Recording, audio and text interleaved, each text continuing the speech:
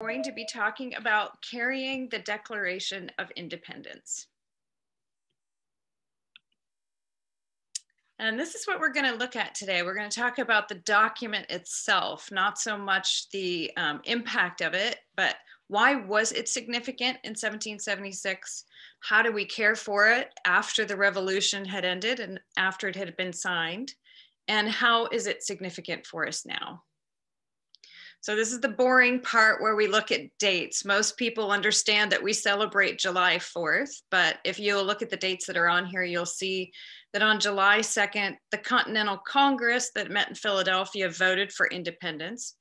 July 4th, what we actually celebrate is the approval of the wording on the Declaration of Independence, and they printed Dunlap broadsides. We're going to talk about that a bit more.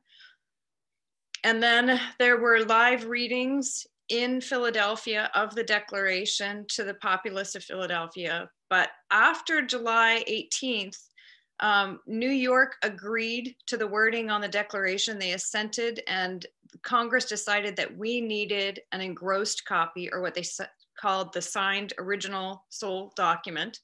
And they proposed to gather in Philadelphia on August 2nd to sign that document. So it started with the drafts. On that July 2nd, they decided that they needed some wording in order to present to the king about leaving the crown. And of course, Jefferson, as you know, was assigned to do the drafting. He had at his immediate disposal 5 editors. It was Ben Franklin, John Adams, Roger Sherman, and Robert Livingston, or 4 editors rather. And the 5 of them worked on the original drafts. It was Jefferson who was chosen to do the writing because he was considered the most hip at the time. John Adams would have liked to have done it. Julie, I know you're related to the Adams, but John Adams would have liked to have done it, but he was too formal, they felt, for the populace to understand the writing. So Jefferson did these drafts. The draft you see on the right-hand side is in his handwriting, and that is a draft that is currently housed at the Library of Congress in Washington, D.C. But once that wording was approved, and having been a novelist, I really feel for Jefferson. He ended up with a total of 55 editors because there were 56 men in Congress. Once the wording was approved, they decided that they would create these Dunlap broadsides. Broadsides were typeset on one side and put onto a wall in public places or sent around the country for viewing or allowed readings. And the Dunlaps were the first ones to typeset a copy of the Declaration. And these versions, you can tell what they are because they have only John Hancock, the president of Continental Congress, and the secretary, Charles Thompson. Only their 2 names are typeset on the Dunlap copies. 200 of them were made.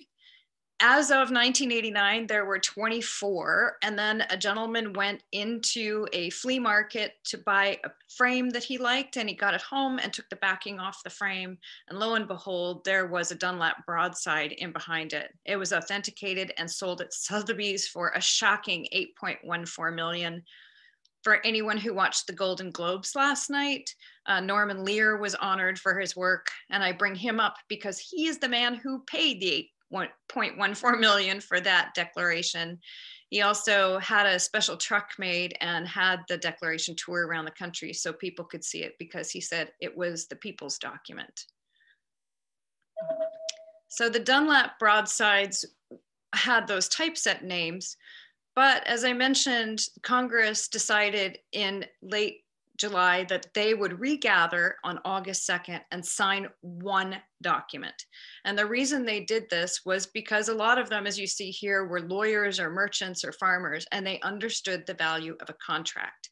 And if you are 13 colonies and you are about to leave the crown and you want to ensure that the king cannot divide you, the best way to do that is to sign a contract. So when we see this version of the Declaration of Independence, this is the unanimous contract that they all signed. It was done in calligraphy. It's rather large, so it's almost 2 feet by almost 3 feet. And I define it as a separation agreement and a marriage contract. We agreed to leave the king and we agreed to come together as colonists. But what is the content here? So the content for the Declaration is broken into sections. And if there are one or two of you in here who've seen me speak before, you know I love to describe this as the biggest Dear John breakup letter in history. And for any women who've written teenage breakup letters to a boy, it follows the same format. So the green section in a teenage breakup letter, the opening is what? It's always kind of an outline of what the teenage girl thought a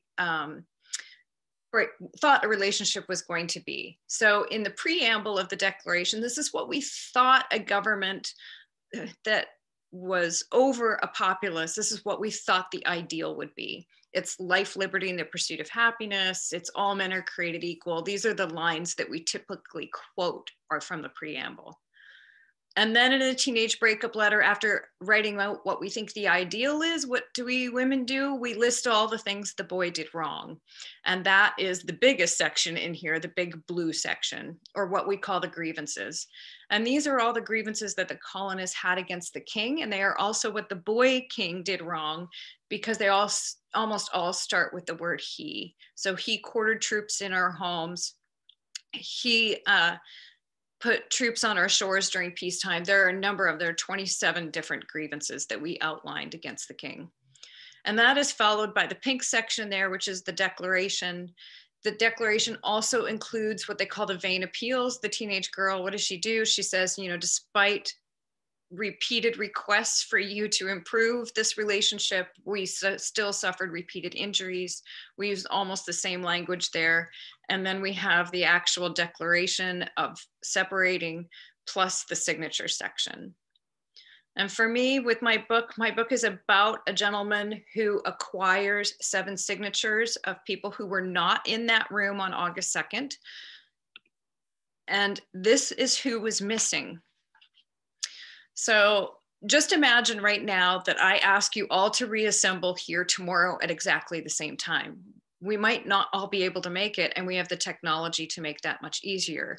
But in 1776, when all of the men were in Philadelphia on July 4th to vote on separation and on that wording, it's a month later, they're supposed to come back into Philadelphia. Well, out of the 56, 7 can't make it.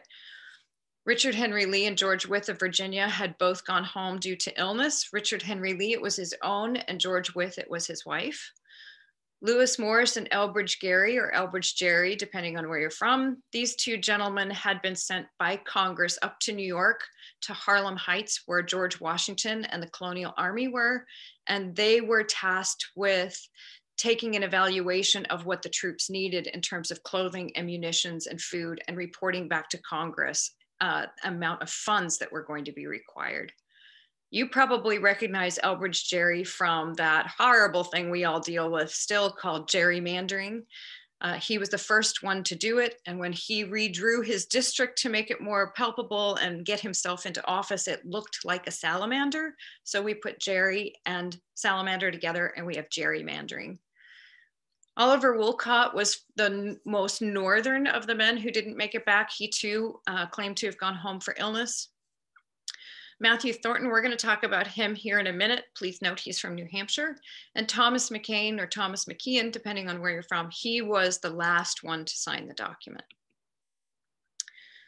So based on the letters and the research that I've done, it's if in fact it was carried to them, there is no record of whether that document was carried or whether or not the men came back into Philadelphia to sign it. But if indeed it was carried, and there is some evidence it might have been, then these are the locations that those 7 men were, from as far south as Yorktown, Virginia, all the way up to Litchfield, Connecticut.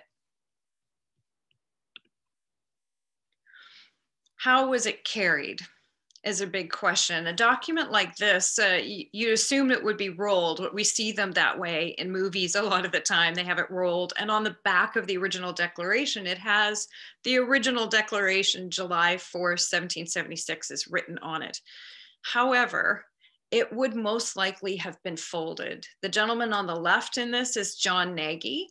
If you've watched the TV show Turn, he's responsible for a lot of the spycraft research that went into developing Turn.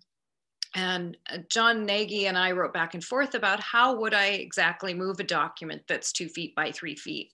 And he said that you would not have rolled it, you would have folded it. And most likely you would have put it in what was called a haversack or a possibles bag, depending on your phrasing from the time period. But if it was a mail carrier, a document like that would have been put in a linen haversack. Well, linen is just too porous for carrying something as important as the Declaration, so it most likely would have been leather. You may recognize this gentleman on the right as Ben Franklin. However, he is my friend Bill Ochester, who is a reenactor in Philadelphia. And he said nothing ruins a tour with a reenactor like a set of keys and a cell phone. So he had this leather haversack made by the tanners at Colonial Williamsburg here in Virginia, an historic park. And this satchel was made specifically for his outfit. However, before we got going today, we were all talking about the John Adams series. And in the John Adams series, a few years later, after Bill Ochester had this bag made, he noticed that the John Adams character was carrying the exact same bag.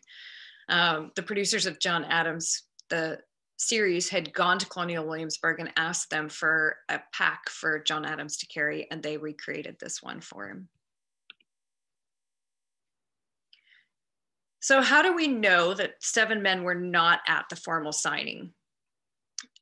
There are several proofs, it turns out, showing why they were not there. The order of the names is one of them. So if you look at those signatures at the bottom of the Declaration of Independence, aside from really horrible spatial reasoning, one of the things you learn is that the men did have a reason in the way that they signed it. So over here on the far left are the gentlemen from Georgia, the most southern colony, and they signed from south to north. So as you go through here you are in Virginia, and you wander all the way up through New Hampshire, all the way to Connecticut. Now, as I mentioned a couple screens ago, Matthew Thornton was from New Hampshire. But if you will look, the gentleman from New Hampshire and the gentleman from Massachusetts did not leave him enough room to add his name.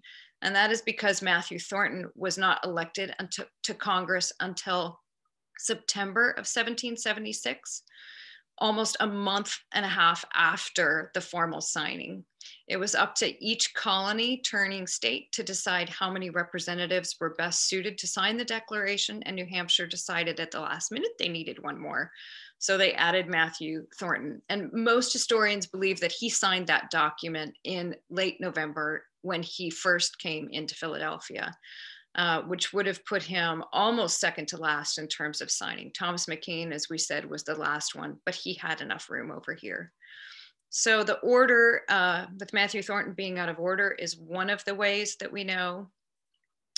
The letters, of course, were the primary way that I pieced together where the men were, but proof number 3 has to do with this inkwell.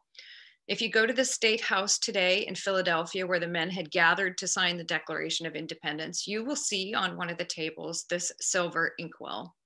And if anyone ever asks you, do you think the men knew that they were making history when they did this event, when they had the signing, you can say yes and point to this inkwell.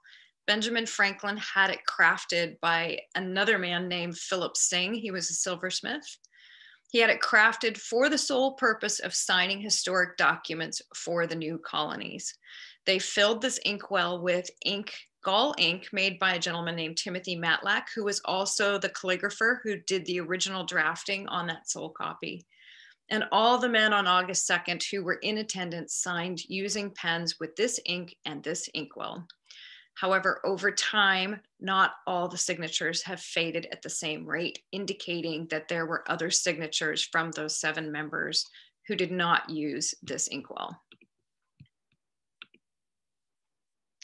And the final proof of knowing that they were not all together is related to this copy of the Declaration on the right-hand side, and there is a woman's name on it. And this is the part where most of the women in the room sit up and they were curious what this means. It is related to this woman, Mary Catherine Goddard. She was a printer in Baltimore in 1777. She was also the first female postmistress of Baltimore. And because she held that title as the colonies became the United States, she was also the first federally female paid employee of the United States. But as the calendar turned from 1776 to what they called the year of 3 sevens, the Congress decided that perhaps some of the reason that the men were leaving the colonial army had to do with the fact that they didn't know who they were standing behind or who they were fighting with. And so Congress decided for the first time that they would typeset an entire copy of the Declaration of Independence with all their names below it. And they put out a call for a volunteer.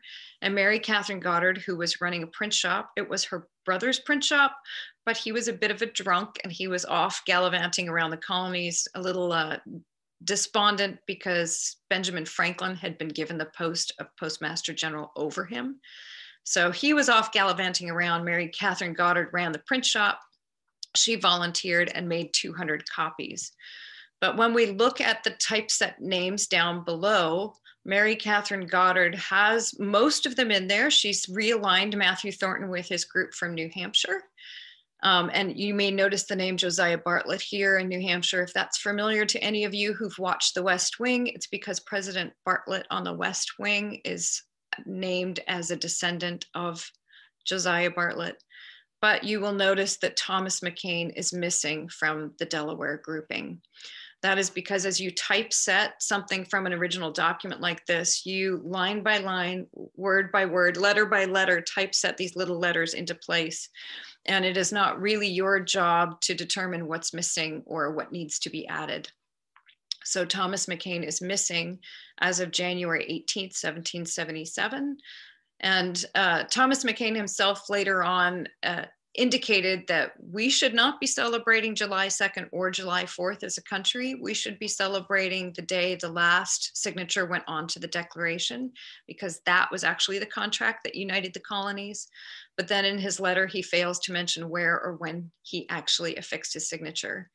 But thankfully for us, Mary Catherine Goddard let us know it was her or she who created these broadsides. So the Goddard broadsides actually have her name on them, which I really love that she did that. So once those signatures finally went down onto that document, the question is, what happened to it? How did we care for it during the remaining years of the revolution and afterward? According to the National Archives, which we'll get to, that currently houses the Declaration, according to their website, they said it probably stayed with the Secretary Charles Thompson and most likely moved whenever the Congress moved. But there isn't a definitive answer for some of those early years during the Revolutionary period. But post-revolution, it didn't get cared for very well, unfortunately, and we'll go over how. So it was rolled at this point, but you can still see the creases there in that version, which shows the back of it. You can still see the creases where it had been folded into thirds and then into thirds again. As I said, it stayed with the Congress, and for a while it stayed in the Library of Congress until in 1814, when the British came storming back into the Capitol. In the War of 1812, when the British came into DC, the cannon fire caused such great smoke and billowing flames that they could be seen from 40 miles away, which is further than Leesburg, Virginia, or is about the distance of Leesburg, Virginia. And so the Declaration, the Constitution, and the Bill of Rights were taken to a safe house at that time. When they came back into the Capitol, they stayed here at the State Department. It was a rather humid building. For any of you who have been in Washington, D.C. in the middle of summer, you know it is about 100 degrees and about 80% humidity with all that water coming off the Potomac. And when it was transferred back to the State Department in 1814, this time it actually did make the journey in a linen haversack.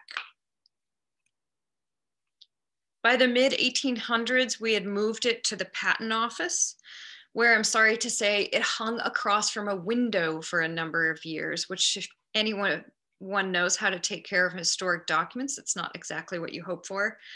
A few months after it was removed from the Patent Office to its new home at Independence Hall, the Patent Office burned, so it just barely escaped a burning. In 1876, at the 100th anniversary of the Declaration of Independence, they brought it back out. Again, they framed it and put it up in Independence Hall for all to see. So it was in a room with a lot of activity and a lot of people and really quite unprotected. And it went back to the State Department library after that, where again, it hung in a room where smoking was permitted and there was often a fire and it hung over the fireplace. At least they moved it from the window, but it didn't fare better until Warren Harding came into office. President Harding in 1921 wrote an executive order transferring it to the Library of Congress. He also unfortunately ordered that it be kept dry and cool. And the parchment that it is on is actually a pounded and taut animal skin. And animal skin, if it is too cool and not humid enough, it will shrink. It will expand if we have too much heat and too much humidity. So it needs ideal temperatures in order to remain the same. It stayed here at the Library of Congress for all the years between 21 and 1952, except for one small sojourn during Pearl Harbor attack. When Pearl Harbor was attacked and they were worried that more attacks were going to come on the continental US, it was transferred to the building on the right, which is Fort Knox. The image you have there on the left is of the motorcade whisking the Declaration out and the people saluting. You can see some people in the passersby there saluting as it goes by. At this time, it was put into a case with acid paper, billboard, bronze, and lead, and it was a 150-pound case that it was transferred out of Washington, D.C. When it came back, it went back to the Library of Congress for a while until in 1952, it was transferred to the National Archives, where it still is today. However, by the time 1952 came around, we had a lot more invested in the Declaration. It was so much older, but the country really saw it more as an historic document and took better care of it. So as it was transferred, I'm just going to read aloud the description of how it was transferred so you can see how much more effort we put into preparing and caring for these documents. So all the documents, the Declaration, the Constitution, and the Bill of Rights were transferred down the library steps through a line of 88 service women. Once they had been placed on mattresses inside a vehicle, they were accompanied by color guards, ceremonial troops, the Army band, the Air Force Drum and Bugle Corps, 2 light tanks, 4 servicemen carrying submachine guns, and a motorcycle escort in a parade down Pennsylvania and Constitution Avenues to the Archives building. Both sides of the parade route were lined by Army, Navy, Coast Guard, Marine, and Air Force personnel. So clearly we had a lot more invested in it. But unfortunately, by the time it got there, it was in pretty terrible shape. And that is due in part to what happened back in 1823. Secretary of State John Quincy Adams Jr., here Julie is your family again, he had recognized that the Declaration was not being well taken care of. And he determined that if we didn't do something about it to make some really good legitimate copies of that original calligraphy version, that it would be destroyed before too long. So he hired William J. Stone, an engraver, to make a copper plate of the Declaration so copies could be henceforth ever made. Unfortunately, the process they used further damaged the Declaration, because what they do is they lay a metal plate down, flood it with a chemical, and then lay the Declaration over top with the ink side down, and then they peel the original Declaration back, leaving some of the original ink on that copper plate, which they then trace and engrave. So in saving the Declaration, he damaged it further. The image here that's on the right, if there are any Daughters of the American Revolution here, this is a replica that was made from the original copper plate, and it is a massive version of the copper plate that hangs in the Daughters of the American Revolution headquarters in Washington, D.C. So by 1904 to 1942, this is about the state that the Declaration was in. Creased and cracked. It had a corner split off. Repair had included pasting it to a mounting at one point. A crack here, which you can see on the right, had been fixed with cellophane tape, which had turned the color of molasses. The edges, because of some of the treatment that had been done to it, had begun to really turn. You can see that down here in the bottom and blacken, and many of the signatures had faded to almost nothing. But it wasn't really until 1987 that a complete restoration of the document was enacted through the National Archives. They gathered funding and experts together and reconditioned this and tried to piece it back together as best they could. So this is what the declaration looks like today. And as you can see, there's very little in terms of the signatures that we can find. So it's really an historic document now. They created the area in the rotunda when they fixed it in 1987. Most of us have seen this in the movie National Treasure with Nicolas Cage, where he tries to steal the Declaration of Independence in this very glass casing that's down here, you can see in the middle. It has the Declaration, the Constitution, the Bill of Rights, and the Magna Carta are all housed in the rotunda now.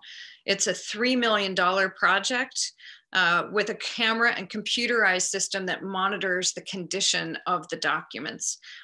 It detects any changes in readability due to ink flaking, to shrinking of the document, expansion of the document, any ink transferring onto the glass that it's encased in. It's recorded in very fine 1-inch detail on a regular basis to ensure that each section of the Declaration is doing well. And on the very first day, they opened this exhibition in the rotunda at the National Archives. A tour group was going through and a woman looked in the casing and she saw a water bug in the document with the Declaration. So they had to take it apart and redo it. But you notice what they also found as they were cleaning. You can see it down here. It's very clearly a handprint. So when people ask me what is on the back, there's only text on the back, but on the front is a faded handprint. By the time 1987 came around, there were new regulations about how you could restore documents, and you cannot lift pieces off, which means we could not do DNA testing on any of that section. So it remains a mystery. If you'd like to really find out how the handprint got there, or probably how the handprint got there, I should say, you can pick up a copy of my book, I guess, as to how that got there. But I think more than handprints or faded signatures, what remains from the document is inspiration, which brings me to this question of how is the document significant to us now? And as my take on it is that no, the document itself is not very significant to us right now. It is true that this document is an artifact. It is an historical record of all of those who decided that we should, in fact, start for the first time ever a country in which the leader is not born into the role, but could be anyone who ascends into that role. But because we have copies, the original document isn't as important to us. Also because it was eclipsed by legal operational documents. The Constitution and the Bill of Rights came years later in 1787 and 1789. And our operating with those documents almost made the Declaration obsolete.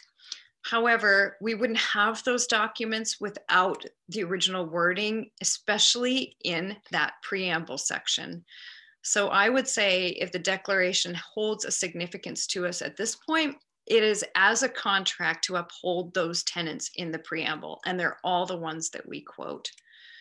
It's that all men are created equal. It says that we are endowed by their creator, not a creator, not God. It says their creator, which I think leaves it open to interpretation for religious freedom. Inalienable rights, or unalienable as it was spelled on the original one. Life, liberty, and happiness. That is lifted from John Locke, who said that we should be pursuing life, liberty, and the pursuit of property. Jefferson changed it to happiness.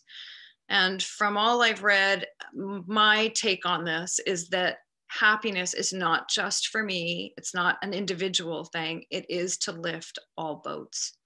And in that way, if we look at happiness as something that we are striving for all, then that means those who govern do so at the consent of the governed.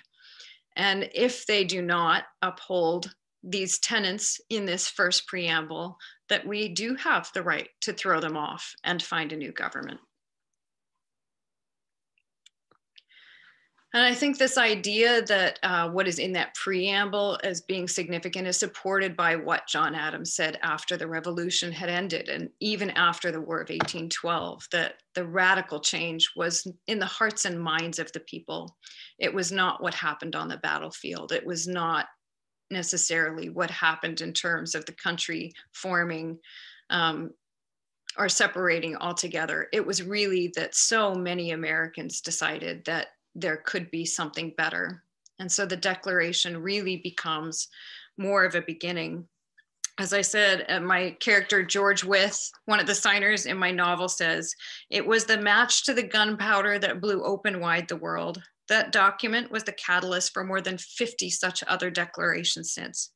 For humanity, independence was and is a freedom often hard won by ordinary individuals like you and me, who are moved to contribute during extraordinary times." So this is what I leave you with today, is a question: if independence isn't granted and it's chosen and cultivated, how will you be carrying independence forward for all of us?